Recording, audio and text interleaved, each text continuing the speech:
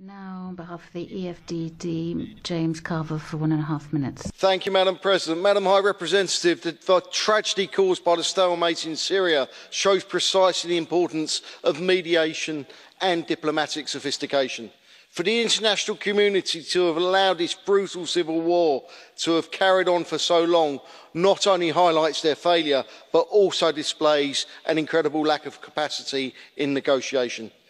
This was often a role played by Great Britain, and it is my hope that our imminent diplomatic independence will allow us to fill the vacuum in this mediation gap, helping to assist the international community to work for the benefit of people trapped in these awful conflicts.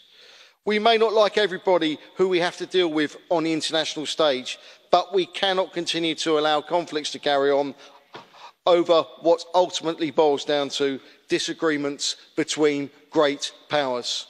We must put these differences aside and return to sensible geopolitics, including the work towards a genuine, sustainable peace in Syria. Thank you.